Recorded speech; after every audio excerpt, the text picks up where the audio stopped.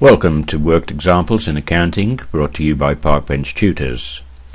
In this podcast we're going to look at how to prepare the financial statement for a sole trader. Remember, a sole trader is a person who owns their own business and is distinct from, say, a partnership or a limited company. The preparation of financial statements always starts with obtaining the trial balance. So, where does the information for the trial balance come from? Well, the information comes from the accounts which are held in the general ledger. So you have to look up each account in the general ledger. And then you have to do something to each account before you can prepare the trial balance. And you should be aware of what you would need to do to each account. What you must do is to balance each account. And it's the balances from each account that are then entered to a trial balance sheet.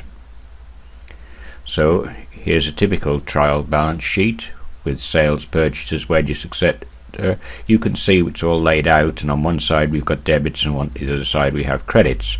So you need to take care to ensure that you enter the balance on the correct side, whether it's a debit or a credit. So we've now entered our balances from each of the accounts. So we have a trial balance, and each side now has to be totaled, and the two sides have got to balance, so debits must equal credits. Because if you remember, for every transaction, when you enter a transaction, the total of the debits should equal the total of credits. So when we take the balances of all these accounts, then total debits should equal total credits.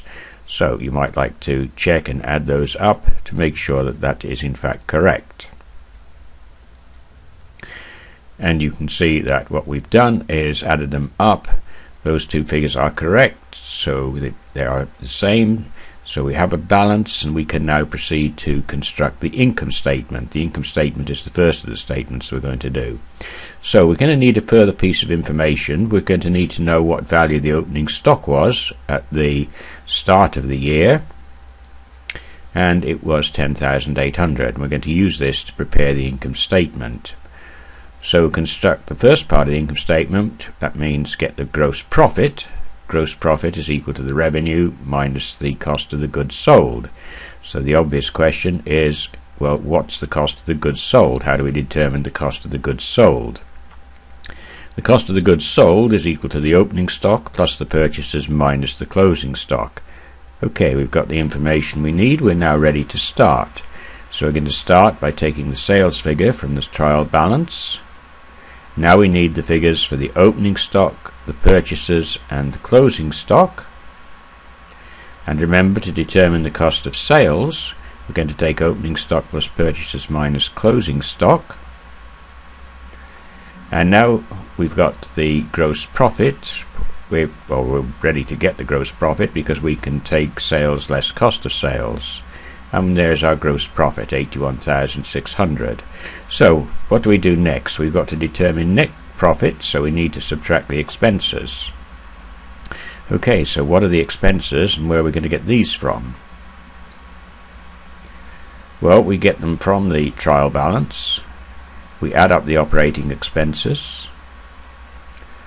And if we take the operating expenses from the gross profit, we get the net profit. So we've now got a completed income statement for the period ended December the 31st. Now we've got a figure for the profit, then we are able to prepare a statement of the financial position. Now, and that statement is usually called the statement of financial position, but if you've got an older text you may find it's still being called the balance sheet.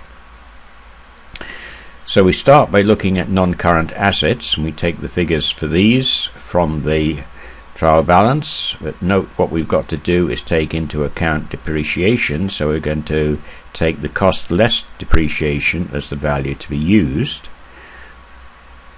and we enter that onto our statement of financial position. Add those together, we've got a value now for the non-current assets. Now we need to look at current assets, and there are two current assets in that trial balance, and those are receivables and cash. So we need to fill in those values.